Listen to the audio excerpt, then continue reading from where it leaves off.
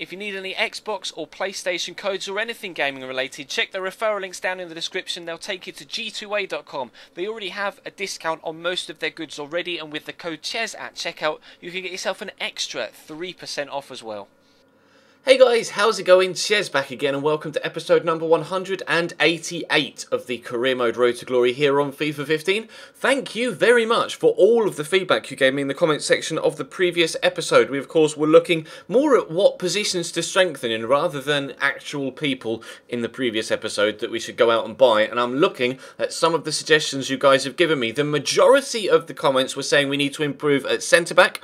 We need to improve at wing-back, preferably a very high-rated centre-mid if we can, potentially a new winger, and definitely a new striker. So, as you can see, I'm scrolling through that was weird. Scrolling through a few different options that I've put onto my shortlist here. Some of them are players that you suggested, some of them are players that I've had a further deeper look into over the past couple of hours, I suppose, putting this particular episode together. Memphis Depay is still there, though. I've actually added a couple more players onto the transfer list, though. Bellerin, Wolongwa, Aquadar, Von Hark, Vidio, Wendell, Wilson, Fiola, Gabbiadini are now all on the transfer list, although the most important one that we ship out is Von Hark, because we need that money, £32 million, if we're actually to do anything in this window, because we've only got a £9 million budget at present. In actual fact, I had to take an extra 670 or 680 grand out of that because I wanted to get an extra scout. So we actually now have 8.3 million to spend in this window. Rejecting an offer though for my number one current left back Biraki in the previous hollow. We do actually have a number of youngsters that we're trying to move out on loan as well. Hopefully they can all grow pretty well with some first team experience. You guys were keen on me moving out Alvaro Vidio as well to bring in a new right-sided midfielder. So we're trying to do that here. Everton coming in with a rather low bid of 3.8 million when he's valued at 5. So I counter-offered 6.5. Also looking at Saido Berahino. Look at those stats. 85 finishing and his physicals are unbelievable, but he's only 79 rated and valued at £7.5 million. Yes, please. I will definitely take Saido Berahino as a Callum Wilson replacement. And I'll try and use Callum Wilson as make-weight in this deal if I possibly can. I initially thought, well, let's try money, but then I realised probably don't have enough, to be completely honest. So just as we used Takelo Ranti plus a little bit of cash to bring in Yusuf Poulsen, we'll try and use Callum Wilson plus a little bit of cash to bring in Saido Berahino. £5 million plus Callum Wilson was the offer we put in. Everton were replying here to my counter offer of 6.5 million for Alvaro Vidio, and it occurred to me, hang on a second, we're going after Saido Berahino that's also at Everton. Should I use Vidio as the make-weight in that deal? But to be completely honest, we're probably going to get more money out of a deal with Vidio if we sell him in a separate deal, and we'd probably be better off using Callum Wilson as the guy to use as make-weight for Saido Berahino, not only for the fact that Vidio is worth more and we get more money to go into the coffers to spend elsewhere, but also because obviously Callum Wilson is a striker, Saido Berahino is a striker, it makes sense to use a like-for-like swap for not only myself so that we don't end up with too many strikers, but for Everton as well. They at least get a half-decent replacement for the player that they'd be losing. They did turn down, though, the £5 million plus Wilson, so we'll offer 7 and see what they say. They would like 11.5 million total, but obviously with Callum Wilson being valued at about 3, then that deal takes it to around about 10. So that's fair. That's a fair deal, in my opinion. We'll offer 5.4 for Vidio this time. They seem to be very adamant that they want to pay 5, but if I can squeeze just a little bit more out of them, then that will be very nice indeed. And everything was kind of happening from a day-to-day basis here. You can see me advancing just throughout the time between now, or between the start of the transfer window and the first friendly. Had an offer in for Juan Andrés Aguado. We're trying to move out. Counter offered 7 million for him. Big offer, well, not actually a big offer, a value offer for Lille, from Lille, for Johannes Geis, who I'm trying to counter offer a big offer for £14 million. Everton, though, have accepted the offer of 7 million plus Saido Berahino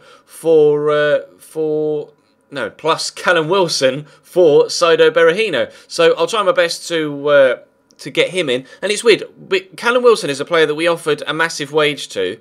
So in theory, I shouldn't have to alter my budget here because the extra money that we'll get from the sale of Callum Wilson, who's on about 140 grand a week, when his wages free up, that will mean that we'll have enough to quite comfortably afford Soda Berahino's wages. But for some reason, it wasn't taking that into account when I was trying to make this deal. So I had to alter my budget one way to actually get, to open up the opportunity for me to actually offer him a contract in the first place. But they rejected Getafe my counter-offer of 7 for Juan Andres Aguilar, but I'll try and counter-offer 5.5, because anything above value is perfectly fine by me. 5 million is 5 million extra into the coffers, and we'll see what they say about that. And again, everything kind of happens. It takes a week or so for you to get some of the scout reports back, and then everything kind of snowballs from there. And deals are coming left, right, and centre almost every single day as you advance through the calendar, especially this far into a career mode. But they rejected our £14 million bid or counter offer at Lille for Johannes Geis, so we'll try 11.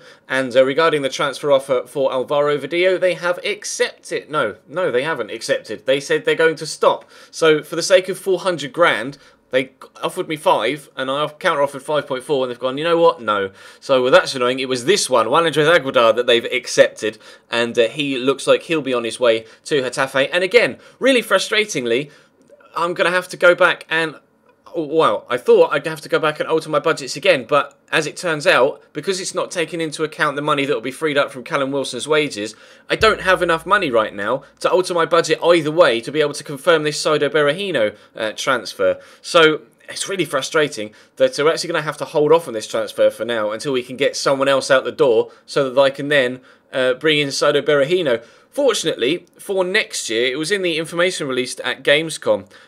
When you have a situation like that, we say you have enough money, it's just that your transfer budget is out of whack, or your wage budget is out of whack. Rather than having to back out of the deal and then go into your wage budget and transfer it across and then go back into the deal, it will auto-balance in FIFA 16. At least that's what they're saying from Gamescom in the information that was released via Foothead. So hopefully that will be a thing, and we'll be able to push forward and have to not worry about doing that sort of thing. Like in this situation, I now have enough money because Juan Andres Aguilar has been moved out, but again, I had to back out, go into my budgets, alter the budget, go back into the deal, then confirm the deal.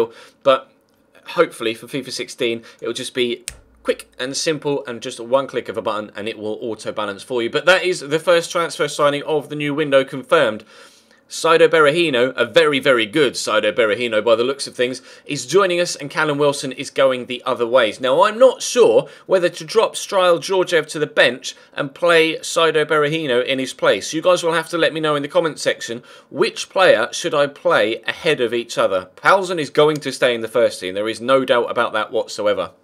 You'll also have to let me know which of these players, now that we're starting to get a sneak peek at, as their stats start to come through from the opening brief scout reports, which of these players should I try and push forward and have a look at? A couple of players like Paulo Oliveira, actually, I'm having to go out and still continue to scout. That's why I had to go and spend some of my budget on an extra scout, because all of my previous staff were currently busy. But we're looking at Marquinhos, Daniel Amate, who can play centre-back and CDM. That might be crucial. But I have signed a player that could play centre-back and CDM previously in another series, Dragovic, and I haven't really enjoyed him. But I know that Daniel Amate comes very highly recommended by you guys, and Chani as well, so I may have to look into him. We're looking at, I'm not really going to try and pronounce his first name. We're looking at Bazua, who for 4 million, look at those stats. 4 million, his stats look incredible, so I'm definitely going to have a look and try and bring him in. Why is he only valued at 4 million? That's baffling to me. If I can use Gabbiadini as make-weight for this deal as well, because we've offered him an extra 100 grand a week, and as you can see, the wage budget now, despite the fact that we've paid 80 grand a week for Soda Berahino, now shows that it's a lot higher thanks to the moving on of Callum Wilson. I'm just curious to see what Jenkins Chikawi's overall rating is now. Mohamed Salah we're looking at, also looking at Pione Sisto as well. He's a very good player on Football Manager, not valued that highly either, so I would like to see just a little bit more from his stats before making a jump for the deal. Nicolas Sporler we won't be going in for, but Pierre-Emile Højbjerg? I can't quite say, yes, Pierre-Emile Højbjerg at Bayern Munich looks fantastic, and he would be perfect for that centre mid role alongside our new signing, obviously, James Ward-Prowse. So fingers crossed we'll be able to move Julian von Hark out sooner rather than later and be able to bring Højbjerg in. That's my main target now, I think, for for the central midfield position, although we may need to look elsewhere as well to try and replace Johannes Geis. But you'll have to let me know some more centre mid options as we head through in the next few episodes or so. But as you can see, we're now at the first friendly, and we'll have a couple of the friendlies in the next episode as we continue to push through the transfer window. But that is going to bring today's episode to a close. Thank you very much for watching, guys.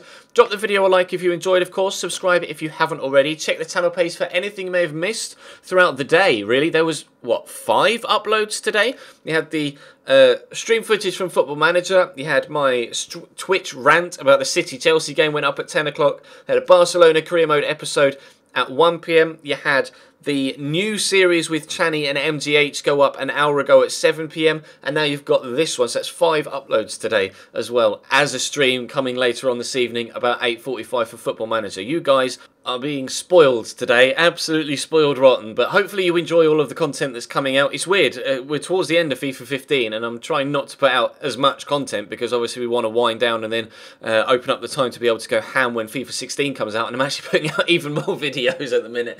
But there will be an afternoon stream tomorrow. There wasn't one earlier on today just because I didn't have the time, but there will be an afternoon stream tomorrow where we'll play some random games on stream, and then tomorrow night we'll have Football Manager again. But like I say, that's all for now. Thank you very much for watching. Follow all the links in the description to my Twitch, to my Twitter, to my Instagram. Add me on Facebook. Follow the link if you need to anything from G2A as well, whether that be Xbox codes or games or PlayStation codes, etc. But for now, goodbye.